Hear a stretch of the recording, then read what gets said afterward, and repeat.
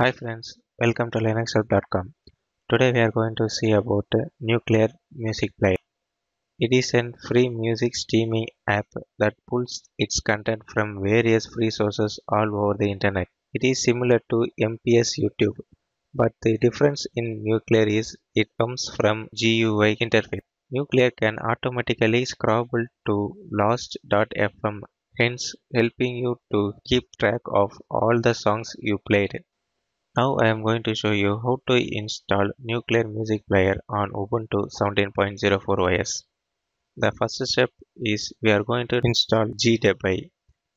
It is a Debian package installer. This is the command to install gdebug. It asks for a permission, just type Y and click enter. After installing gdebug, we are going to download the Nuclear Music Player. This is the command to download Nuclear Music Player. Now the package is downloaded. We are going to install a Nuclear Music Player. The command to install is gdebug and then the downloaded file. It asks for a permission, just type Y and click enter. Now the installation is complete. To check, go to Ubuntu dashboard and then type Nuclear. Here it shows the application icon. Just click the icon to open. Here the music player is open.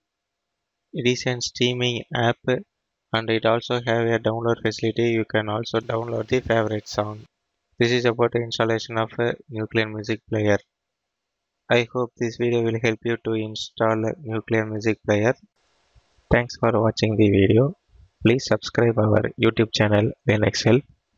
For further tutorial visit www.linuxhelp.com.